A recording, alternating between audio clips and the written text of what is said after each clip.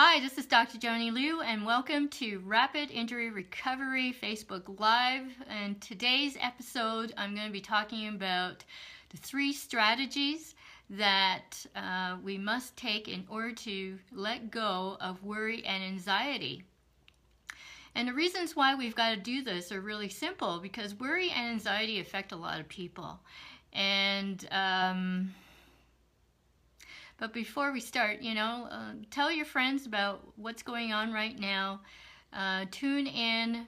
Let me know how you feel about the broadcast, the material that's on it.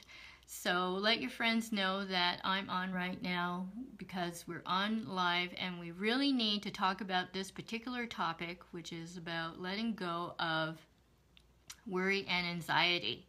Like I was saying, worry and anxiety affect a lot of people, and it affects you in ways that you may not even be aware of. One of the things that it does is that it uses up a lot of our time and energy and resources, and it's not in a very constructive way, because worry and anxiety is very negative, okay? And nothing good is ever going to come out of it, because all you're doing is focusing on the problem. And the problem is never going to give you a solution unless you actually start taking your eyes off the problem and looking for the solution instead. I mean, worry and anxiety is a killer of ambition. It's the killer of initiative. It's going to paralyze you from doing the things that you need to do in order to step forward into your life. And this is so important for you to understand, okay? I mean, worry and anxiety are one of the things that everybody has to live with from time to time. But if you worry about things on a chronic level, consistently, it's part of your personality, you make yourself sick, and you make other people sick of you too, because being a worrywart is just not conducive of ever making a positive impact on life, okay? So today I'm going to talk about 3 tools and strategies that you need to do. The first one, or the first 2, is really to explain the things that might make you worry, okay?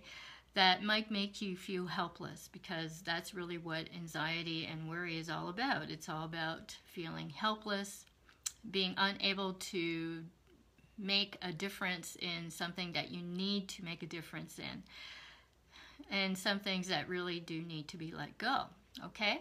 So the first one is control.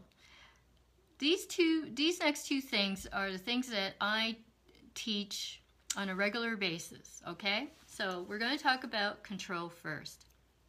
What do you really have control over? Now, the good minds out there will say, well, the only thing we have under our control is ourselves. Okay, so the smart ones are going to say that. However, I really want to drive this point really much further, a lot further, because you have no control over other people, things, events, situations, even animals. You have no control over these things. But you do have control over yourself. Yes, that's true. So the only thing that you have control over are explicitly your thoughts, your feelings, the decisions that you make, the actions that you take, and the results that you get. That's it. You do not have control over someone else's results, what somebody else is saying or feeling. You have no control over that at all, okay? So I want to emphasize what you do have control over. You have control over yourself only. And again, that means you have control over your thoughts, your feelings, the decisions that you make, the actions that you take based on those decisions, and the results that you get. Now, it's the same thing for number 2, responsibility. Responsibility and control are actually twin sisters, okay? So what are you really responsible for? You are responsible for yourself, again, okay? And very explicitly, you are responsible for how you feel, what you think about, the decisions that you make, the actions that you take, and again, the results that you get. Those are the things that you're responsible for. The other things, you know, you have to decide. Even if you're in a situation where you're in a business deal, you know, if there's more than one person that is involved with something with you, you know, the thing is that we're talking about the 3 strategies and tools for letting go of worry and anxiety. So right now I'm on number 2. The first one was control, and the second one here is on responsibility, okay? And again, what you're responsible for is what you think, how you feel, the decisions you make, the actions you take, and the results that you get. That's what you're responsible for. Now, you're not responsible for someone else's actions. You're not responsible for what someone else says, thinks, or feels. You're not responsible for situations that are out of your control. I mean, you have to think about that, right? What's in your control and what are you responsible for?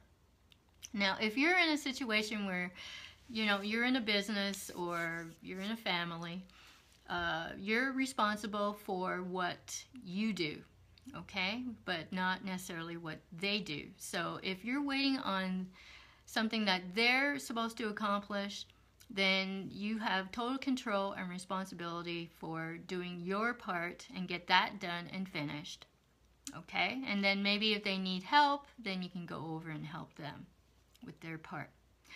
But you've got to be responsible for what you do first. Okay, so we've got that under our belt, what you really do have control over and what you're really responsible for.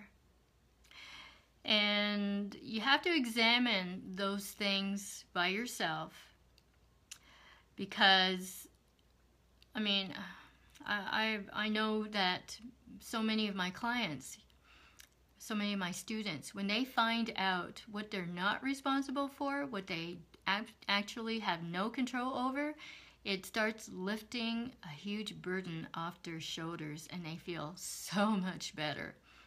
Because a lot of us think that we have control over a lot of things that we really don't. And, you know, essentially it really comes down to stop being a busybody. Mind your own business. That's really what it comes down to. Mind your own business, and you start setting an example. You start being able to focus your energy on the things that really are truly important to you, and you stop procrastinating on those things, okay? Because I really believe that the reason why people go putting their noses into other people's business is because they're afraid to step forward into their own lives. And that, I believe, is the truth. Okay, now let's take it further. Here is a really great tool for letting go of worry and anxiety. And I teach this in my seminars. I teach this to my students. And because, you know, they're one-on-one students, then I'm able to really go through this with them and to consult with them about ideal ways in order to solve the problem that they have, you know. So we do a lot of outside the box thinking. We look at possible scenarios, because really when it comes down to it, we have to stop doing problem solving and we have to do possibility thinking, okay? And that opens up a huge, huge world of positivity, of taking positive, constructive action, because that in the end is what is really important. So, okay, so worry again is a pain in the neck, it's a headache, it's trouble, it's something that's really bothering us, it's something that's imagined. And the thing is that when it comes to the brain, that a problem becomes real whether it really is real or whether it's imagined, okay? And as I said last time, worry is a prayer for trouble. And I'm sure you really don't want to pray for that, because whatever you focus your mind on, you grow it. And if you're going to grow something, then you might as well grow something that's going to be positive and constructive. Okay, so what I want you to do is, off the top of your head, if you got a piece of paper in front of you right now, is to list the things that are bothering you right now, okay? And I want you then to also write beside each one of these items whether you have control over it. And beside that, I want you to write down whether you are in actuality responsible for it. Now, you go down the list and you tick off, yes, I'm in control, and yes, I'm responsible for it. So if you have something that is both I have control and I am responsible for it, that's the stuff that you should be paying attention to. All the rest of it, you let go. Let go. Okay? It's easier done than said. Okay? Let it go. If you're not responsible for it, or if you're not in control of it, let it go right now.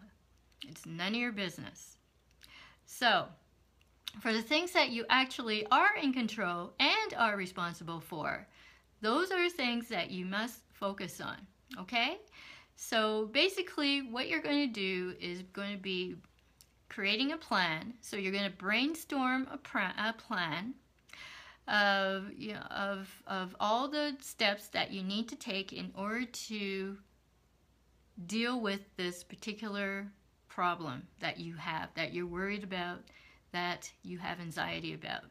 Because the thing is that people have come to me and they tell me they don't know why they feel worried, why they feel anxious. Well, this is the perfect test, the perfect exercise in order to figure out what it is that's bothering you, okay?